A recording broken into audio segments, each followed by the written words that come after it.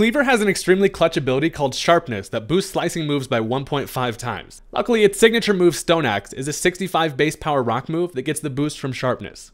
Stone Axe is also extremely clutch because not only is it a strong stab move, it also sets up Stealth Rock on the opponent's side. When we slap a Choice Scarf on Kleavor to be sneaky and speedy, Kleavor's a super fun Pokemon to use.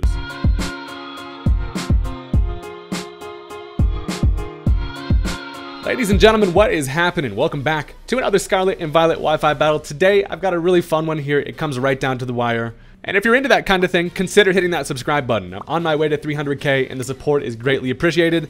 Let's go ahead and jump into the match. Alright, so my opponent is going to go ahead and lead off with the Rabombi. This thing is wearing his little scarf, acting all cute, but honestly, this is such an annoying Pokemon. We decided to lead off with the Rotom, and we have actually a pretty good matchup here. However, I'm going to go right for the Volt Switch here, expecting maybe they go for a switch, I can get some momentum. However, they just go for the Sticky Web. And that's pretty much what these things do. They can potentially Quiver Dance and set up. A lot of the time they are Focus Sash. So regardless, it's nice to be able to break the Sash here. But sadly, with the Sticky Web up, we are going to be at a little bit of a speed disadvantage here. So I'm going to go ahead and Volt Switch right into the Kleavor. Now, Cleavage comes in ready to get some stuff going. This is actually a Choice Scarf Kleavor where you're able to actually catch a lot of Pokemon off guard and outspeed. And this thing does insane damage, but more importantly, we're actually able to get damage while setting up our Stealth Rock with that Stone Axe, which is what I'm going to go for here, and they're going to end up switching into none other than the blue friggin' flower. This thing, when you touch it, it just spews its toxic spikes all over the place. But I do hit it with the Stone Axe. I get some quality damage there.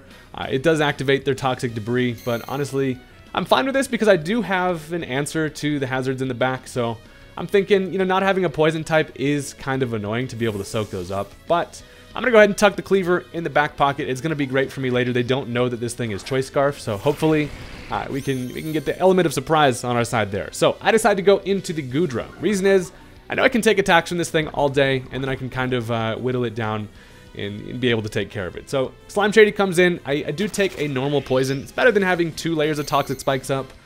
Because the damage will not stack, but Goodra is just thick enough to be able to take some attacks out here. So I get hurt by some poison as they set up the Stealth Rock, which is a little bit annoying, but I'm just going to go for the T-Bolt here. They decide to stay in, hit me with an Earth Power, and you really see the absolute thickness of the Assault Vest Goodra. Able to take that no problem. Unfortunately, however, I don't have Recovery, and it's looking like I'm willing to kind of trade Goodra for the Glimmora here, which I'm kind of fine with. My team isn't great against this Pokemon, so he goes for another Earth Power here, knocks me down to half with the special defense drop. It's going to be bad later, but I drop a Draco on his ass, and down goes the Glimmora. So it did get up to Toxic Spikes and the Stealth Rock. However, I'm honestly kind of fine with that. Like I said, my team does not deal with that thing a whole lot, and we're in a good spot here. So now they get a Revenge Switch into whatever they like. They're going to decide to go back into the Rabombi, and I'm thinking to myself, you are not, no, you are not going to be able to Quiver Dance on me. No way. I do have a special defense drop, but I should be able to take an attack from this thing. Considering going for the Dragon Tail, however, they just go for a Draining Kiss, and I decided to try to just get some damage. The Dragon Tail likely would have been the better play, would have forced it to go back into the Stealth Rock, but I just go for the Ice Beam thinking I just need, honestly, any sort of chip on this thing, and I should be fine. So the poison doesn't quite knock me out. They're just going to be able to essentially just finish me off with one more Draining Kiss here, which is exactly what happens. But this thing is chipped down to the point where it's not scary. Plus, without any boosts, we should mostly be fine. I really should have clicked the Dragon Tail there. Would have definitely been the optimal play. But it is what it is. And now we get a Revenge Switch. So I'm thinking, hey, this place is a dump. I'm going to bring in Dust Buster, who's going to pull out the old broom and hopefully be able to tidy this damn place up a bit and get rid of all the hazards that are around. So we get caught up in a Sticky Web, we get poisoned by the Toxic Spikes, and we get hurt by the Stealth Rock. So Furret is not having any of this shit. We're going to go for the Tidy Up here. This is a Furret that is running the moveset basically just Tidy Up and Last Resort. Essentially what the plan is, I can go for that Tidy Up, get a speed boost, and then essentially be able to go for that Last Resort considering I've used all my other moves. Having only 2 gives you the advantage there. So I go for the Tidy Up. That's going to get rid of all the hazards on the field, even the Stealth Rock on their side.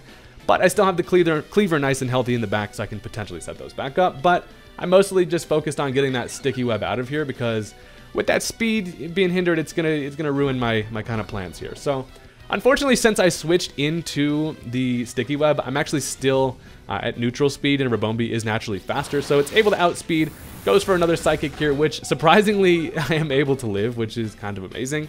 And I do luckily get to fire off the last resort. I throw stars at this dude's face, finish it with an easy critical hit, and it definitely mattered, and down goes the Ribombee. So, Furret, unfortunately, is going to die to the poison. So the hazard still did get my ass. While we did tidy him up, they still, you know, had the effects and just are annoying. But with Ribombee gone, we know they're not able to set back up the sticky web, and, you know, we're in a pretty decent spot. So, on the empty battlefield, they're going to go into the Espathra. This is probably like one of my most hated Pokemon to play against. You're going to, not only because its haircut is ass, but because this thing is just so annoying. So I go into Kleavor here, and Choice Scarf Kleavor is going to be able to outspeed this thing. And I'm honestly thinking this is probably running something like a Focus Sash. I'm honestly not really sure, but they go for the Protect, which of course is because they want to get that speed boost ability. Going to boost them up. A lot of the time what you're going to see with these is a Calm Mind speed boost set with that Protect and stored power. And honestly, an extremely scary Pokemon. So they do go for the Calm Mind here, and they are faster after the speed boost. However,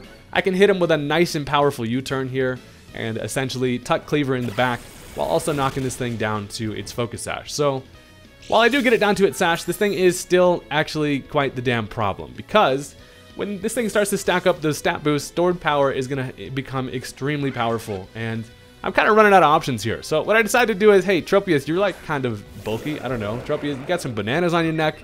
You come in ready to have some good time with some fucking potassium. So my plan is this. I think I can take an attack at this point with the boost that it has. All I need to do is go for the Leaf Blade to finish it off. They have other plans, however. Of course, they just have no reason not to just go for another Protect here. It gives them another turn of speed boost. And this is the fastest damn ostrich in all of the land. And I'm feeling like I could potentially be swept by an Espathra right here. So essentially all I can really do is stay in. They go for that stored power, and Tropius somehow, by the skin of his bananas, is able to live with 10 HP. That's going to knock me down to my Salic Berry, which doesn't really matter. But more importantly, we get the Leaf Blade off, and that does finish off the Espathra. So that was actually kind of insane. And if Tropius has ever done anything in his life, that was looking solid. So now they get a free switch, however, and they're going to go into the Iron Moth. It does activate its Quark Drive, which is going to give it a nice little special attack boost. And we go from seeing one scary-ass Pokemon to the next. So I end up just going for the Terra Blast here. I don't really want to commit my Terra at this point, as they just finish me off with a Fire Dance. So, Fiery Dance. It's going to get essentially to the point where now this is a +2 special attack. It has the Quark Drive, plus the boost it does get from the Fiery Dance here. So very scary Moth. He's got some Doritos hanging around him, but I have myself an easy bake oven. I'm feeling like I could go Kleavor, and basically I have to risk the Stone Axe missing. So I go into Rotom thinking I can take one Sludge Wave from this. However, it unfortunately does have enough damage. It probably does figure at +2 that Rotom was going to go down there. So that is unfortunate. And now I'm really running out of options here. But I have two of my greatest Mons left, and the Mons that they have in the back are actually pretty scary. But I know Empoleon should for sure be able to take an attack. The reason why I didn't want to go into this in the first place is because essentially I have to roll a Hydro Pump. Luckily though, I do connect on the Hydro Pump that is going to be enough to take care of the Moth, and that is another huge threat out of the way. Luckily, Empoleon is able to leave that Energy Ball pretty nicely, and with the Life Orb, it's able to finish it off. So, their final two Pokemon are going to be Garchomp and a Gardevoir. So, Garchomp comes in, Natural Predator against, you know, Steel Penguin. However, I am equipped with the Terra Flying at this point. I am going to go for that, hoping that they go for the Earthquake. I can essentially bypass the Earthquake, finish it off with an Ice Beam, and then it's going to come down to if I can defeat the Garchomp in the back. But I have been conserving the Kleavor. Now the Kleavor with the Choice Scarf is essentially here to catch shit off guard. So I go for that Terra Flying. They are going to go for the Earthquake. Luckily, I'm floating above that shit. I go for the Ice Beam, and it is going to finish off the Garchomp, which is amazing. So holding on to my Terra ended up paying off. And at this point, I am going to be slower than the Gardevoir. But it's going to come down to if Kleavor can make it happen for me. So this thing comes in. It is a very scary Mon and easily just outspeeds me. I considered getting an agility up against the Iron Moth, but it didn't seem worth it to... I still had to roll a Hydro Pump anyway, so... at this point, I'm feeling confident with the Kleavor. They are going to end up going for the Terra here. It ends up being Terra Fairy. They want to get as much damage as possible with the Moonblast, which is a smart play. So they put the heart on their head, looking like a doofus, but the Moonblast is going to finish off the Empoleon. So listen, I have a Kleavor and a Dream. With Kleavor's Sharpness ability, Stone Axe should have enough or close damage to be able to finish off a Gardevoir at full health.